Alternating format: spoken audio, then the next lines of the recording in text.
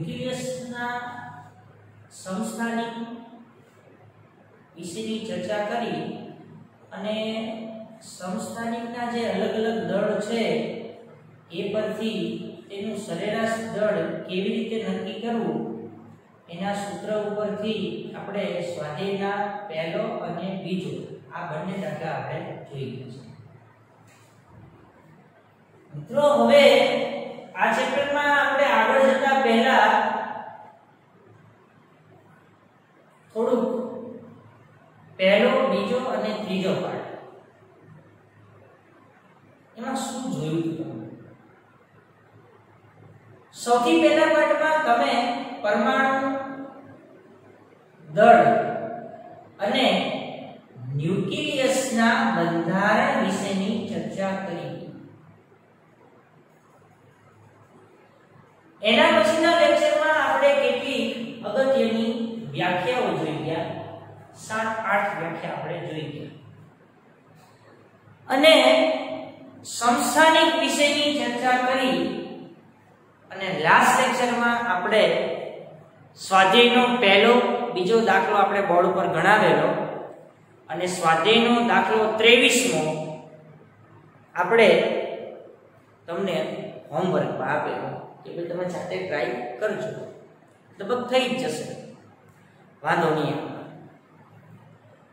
હવે આપણે આ લેક્ચરમાં ન્યુક્લિયસની ત્રિજ્યા અને એના ઘનતા વિશેની ચર્ચા કરવાની છે. તો વિદ્યાર્થી મિત્રો ખાસ જોજો તમે શું કહેવા માંગે છે. સૌથી પહેલા ન્યુક્લિયસની ત્રિજ્યા શોધવા માટે, એનું અસ્તિત્વ જાણવા માટે કોણે કલ્પના કરી હતી? રુથરફોર્ડ નામના વૈજ્ઞાનિકે. તો સૌપ્રથમ રુથરફોર્ડ નામના વૈજ્ઞાનિકે ન્યુક્લિયસની કલ્પના કરી અને તેનું અસ્તિત્વ પ્રસ્થાપિત કરેલું હતું. અહીં લખીશ સૌથી પહેલો મુદ્દો. સૌપ્રથમ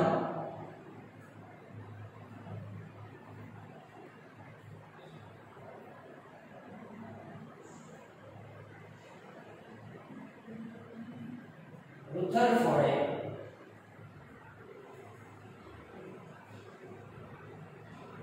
ન્યુક્લિયસની કલ્પના કરી તેનું અસ્તિત્વ નક્કી કર્યું. આપેલું એને શું કહ્યું? તો કે ન્યુક્લિયસ જે છે એમાં ન્યુટ્રોન અને પ્રોટોન આવેલા છે. બેરિલિયમ ઉપર એને ચેડવિક નામના વૈજ્ઞાનિકથી એને સમર્થન મળેલું હતું અને ન્યુક્લિયસની કલ્પના કરી અને એનું અસ્તિત્વ નક્કી કર્યું. ત્યારબાદ બે વૈજ્ઞાનિકો આવેલા, ગાઇગર અને માર્કસ. તો ગાઇગર અને માર્કસને સોનાના વરખ ઉપર અથવા સોનાના વરખ વડે થતા આલ્ફા કણના પ્રકીર્ણનના પ્રયોગ પરથી સોનાના ન્યુક્લિયસનું પરિમાણ 4×10⁻⁴ મીટર કરતા ઓછું હોવાનું સૂચવ્યું હતું. તો ત્યારબાદ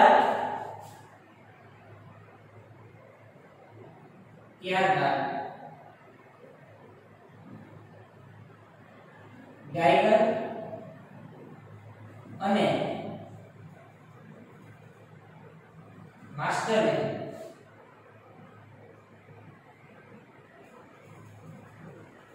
સોનાના ન્યુક્લિયસ પર આલ્ફા કણોનું પ્રદાન કરી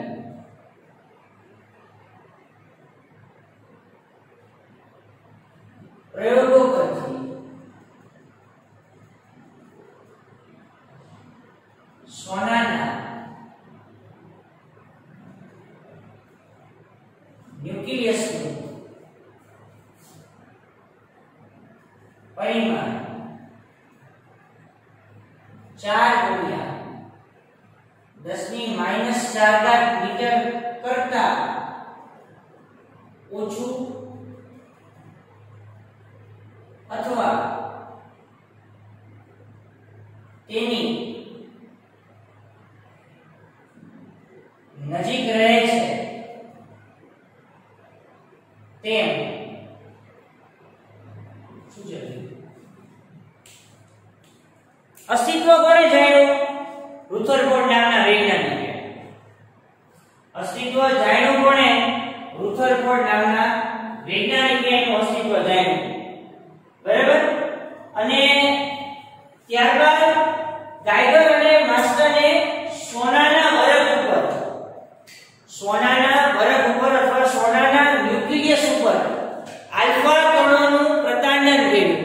એટલે એના ઉપર એને ફેંકો તો સોનાના ન્યુક્લિયસનું જે પરિમાણ હતું એ 4 ગુણ્યા 10⁻⁴ મીટર કરતા ઓછું અથવા એની નજીક હતું. આના પરથી રુથરફોર્ડે એવું સાબિત કરેલું કે આ જે ઘટના છે એ કુલંબીય અપાકર્ષણ બળને જવાબદાર છે અને ન્યુક્લિયસનું વાસ્તવિક પરિમાણ 4 ગુણ્યા 10⁻⁴ મીટર કરતા ઓછું હોવું જોઈએ. તો આના પરથી રુથરફોર્ડે એવું સાબિત કરેલું કે એવું દર્શાવેલું કે આપેલી સમગ્ર ઘટના કુલંબીય અપાકર્ષણ બળને આભારી છે. માટે સોનાના ન્યુક્લિયસનું પરિમાણ 4 ગુણ્યા 10⁻⁴ મીટર કરતા પણ ઓછું હોવું જોઈએ. કેમ? કેમ કે ધન વિદ્યુત ભાર માત્ર ન્યુક્લિયસમાં હોવાથી આનું પરિમાણ આના કરતા ઓછું હોવું જોઈએ. તો આ સમગ્ર ઘટના પરથી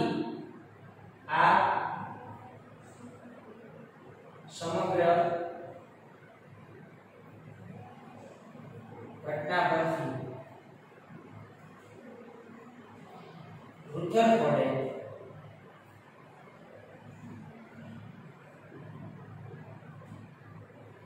એવું સૂચવ્યું કે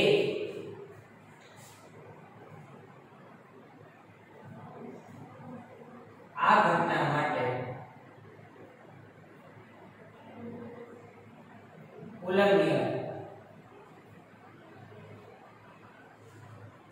અપાકર્ષણ બળ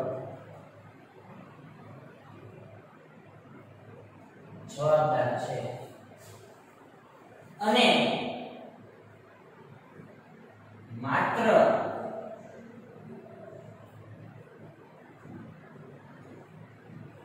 ધન વિદ્યુત ભાર જ હોવાથી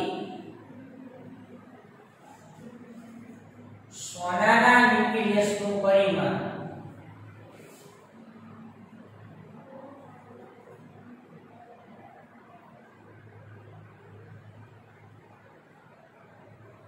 ચાર ગુણ્યા 10⁻⁴ મીટર કરતા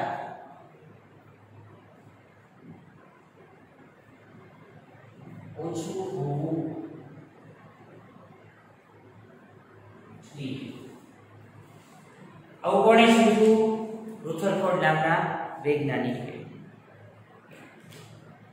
ત્યારબાદ રુથરફોર્ડે આલ્ફા કણને બદલે ઝડપી ઇલેક્ટ્રોનનો પ્રક્ષિપ્ત કણ તરીકે જુદા જુદા લક્ષ પર અથવા જુદા જુદા તત્વોના લક્ષ પર પ્રતાંડન કરીને પ્રક્રિયાના પ્રયોગો કરીને જુદા જુદા તત્વોના ન્યુક્લિયસના પરિમાણો ચોકસાઈપૂર્વક માપવા માટે નીચે મુજબ સમીકરણ આપેલું. ત્યારબાદ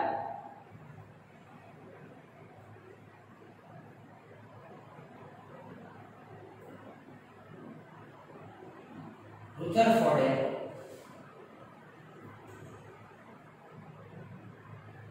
આલ્ફા કણના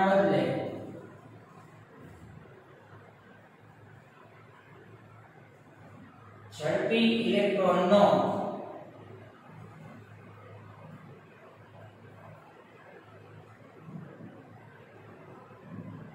લક્ષિત કણો તરીકે ઉપયોગ કરી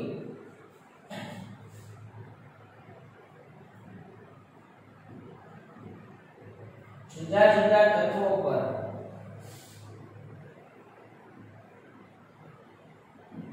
પ્રતાંડન કરીને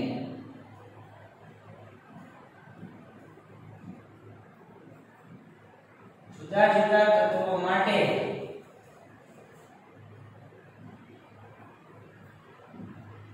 ન્યુક્લિયસોના પરિમાણ ચોકસાઈપૂર્વક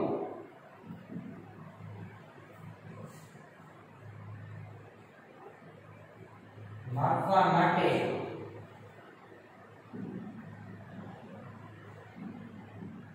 નીચેના સૂત્ર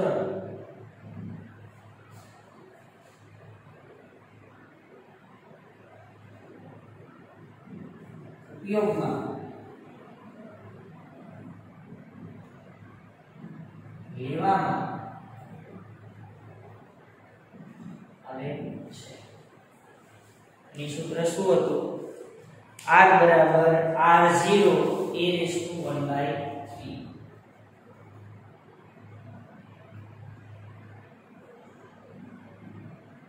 આ એને ન્યુક્લિયસની ત્રિજ્યાનું સમીકરણ, જ્યાં a બરાબર પરમાણુ દળ,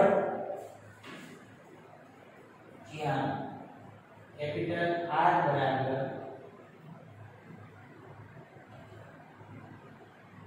ન્યુક્લિયસની ત્રિજ્યા, r0 બરાબર અચળાંક, એની કિંમત ફિક્સ છે 1.2 પર મિલીમીટર થી અથવા 1.2 નોમિનલ પર મિનિટ એટલે 10⁻15 અને a એટલે તત્વનો પરમાણુ દળ. બરાબર? ન્યુક્લિયસ આકાર કેવો હોય? પ્રવાહીના બુંદ જેવો, એટલે ગોળ હોય. બરાબર? આ લખી છે ન્યુક્લિયસનો આકાર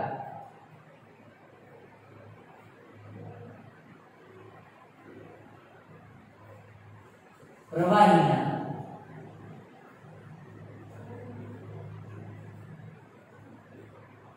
બુંદ જેવો હોવાથી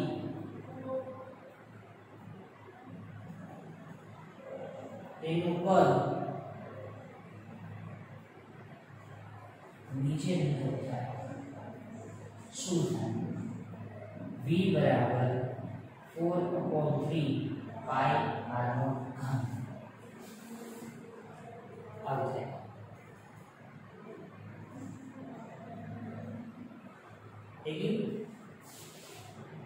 માટે v બરાબર 4/3 પાઈ, r ની જગ્યાએ આપણે કિંમત લખી દઈએ 1/3 એનો ઘન.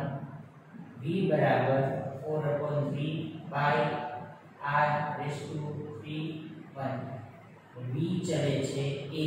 આનો મતલબ શું થાય કે ન્યુક્લિયસનું કદ જે છે a, ન્યુક્લિયસનું કદ r³ અને પરમાણુ દળાંક a ના સમપ્રમાણમાં હોય છે. આમ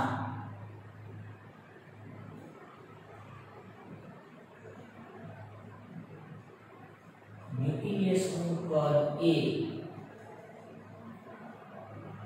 ત્રિજ્યાના ઘનના તથા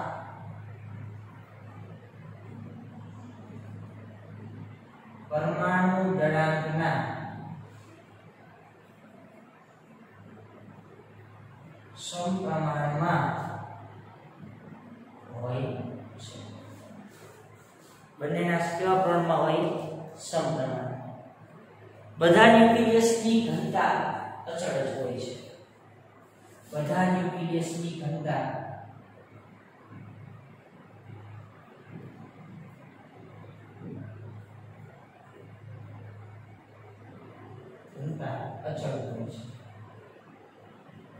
કેવી હોય છે? અચળ હોય છે અને તે A પર આધારિત નથી, એટલે કે પરમાણુ દળાંક ઉપર આધાર રાખતી નથી.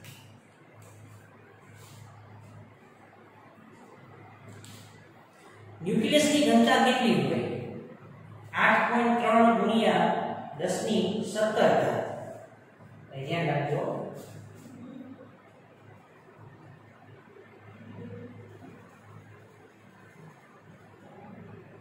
ન્યુક્લિયસની ઘનતા બરાબર ρn બરાબર 8.3 ગુણ્યા 10^17 kg પ્રતિ મીટર ક્યુબ. આને હું અત્યારે કહ્યું સમીકરણ નંબર 1. પાણીની ઘનતા કેટલી હોય? પાણીની ઘનતા 1 ગુણ્યા 10^3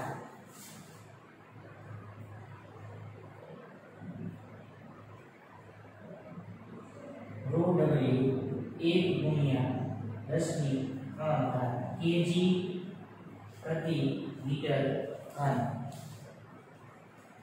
સોરી, ન્યુક્લિયસની ઘનતા આવશે 2.3 ગુણ્યા 10^17. થઈ ગયું? હવે આને કહીશું સમીકરણ નંબર 2. સમીકરણ 1 અને સમીકરણ 2 નો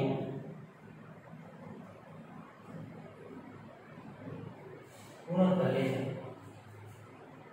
ρ n ના છેદમાં ρ w 17 છેદમાં 10^3 એટલે 2.3 ગુણ્યા 10^14 kg પ્રતિ ગુણોત્તર આટલું થઈ ગયું. ચાલો, ρ n બરાબર 2.3 ગુણ્યા 10^14 ρ w. આનો મતલબ શું થાય? ન્યુક્લિયસની ઘનતા પાણીની ઘનતા કરતા 2.3 ગુણ્યા 10^14 જેટલી વધારે હોય છે. આમ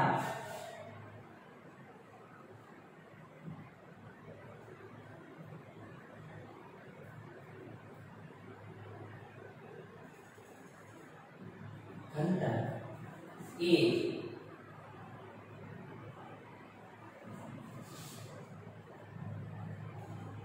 પાણીની ઘનતા કરતા 2.3 ગુણ્યા 10^14 ગણી વધારે. થઈ ગયું? આ હતું તમારું ન્યુક્લિયસની ત્રિજ્યા. બરાબર? તો વિદ્યાર્થી મિત્રો ખાસ યાદ રાખો ન્યુક્લિયસની ત્રિજ્યા અને ઘનતા વિશે, કેમ કે અગત્યનો પ્રશ્ન છે, એટલે મહેરબાની કરીને તમે ખાસ જોઈ લેજો. બરાબર? બીજું એ કે નેક્સ્ટ લેક્ચરમાં આપણે ન્યુક્લિયર બળો વિશે આગળ ચર્ચા કરી અને ચેપ્ટરને આગળ લઈ જશું. ઓકે? બરાબર? એટલે પાર્ટ 1, 2, 3 અને 4 આપણે કમ્પ્લીટ કરી દીધા છે. તમે તમારી રીતે આમાંથી જે પણ કાંઈ મેં લખેલું છે બોર્ડ ઉપર એને ધ્યાનથી શાંતિથી પહેલા વિડિયો લેક્ચર જોવાના. વિડિયો લેક્ચર જોઈ બોર્ડ વર્ક જેટલું પણ કરેલું છે એને થિયરી, ક્વેશ્ચન વાઇઝ દાખલા બધું શાંતિથી તમારી ચોપડામાં એક સરસ મજાનો ચોપડો આપણે દર વખતે બનાવી છીએ એ પ્રમાણે તમે લખતા રહેજો. સ્કૂલ ચાલુ થવાની હવે લગભગ તૈયારી છે. બહુ ઝાઝો ટાઈમ આપણે નથી બેસી રહેવાનું ઘરે, તો જેટલો ટાઈમ તમે ઘરે છો એટલો ટાઈમ તમે સુરક્ષિત રહો. બહાર જાઓ તો સોશિયલ ડિસ્ટન્સિંગનું પાલન કરો, હાથને વારંવાર ધોતા રહો. બીજું એ કે સેનિટાઈઝ સાથે રાખવાનું, જરૂર પડે એનો ઉપયોગ આપણે કરવાનો છે. સુરક્ષિત રહો, તમારા પરિવારને પણ સુરક્ષિત રાખો. બહુ બહાર જવાનું ટાળો, કામ સિવાય તમે બહાર ન નીકળો. બરાબર? અને ખાસ કરીને મારો કહેવાનો એક બીજો હેતુ એ છે કે વિડિયો લેક્ચર અમે જે મોકલીએ છીએ એને તમારે શાંતિથી એકાગ્રતા મન જાળવી બેસીને વિડીયો લેક્ચર જોઈ અને પછી તમારે તમારી બુકમાં નોંધ પાડવાની છે. બરાબર? તો વિદ્યાર્થી મિત્રો, આપણે નેક્સ્ટ લેક્ચરમાં ન્યુક્લિયર બળો વિશેની ચર્ચા કરી અને ચેપ્ટરને આગળ લઈ જઈશું. Okay, thank you.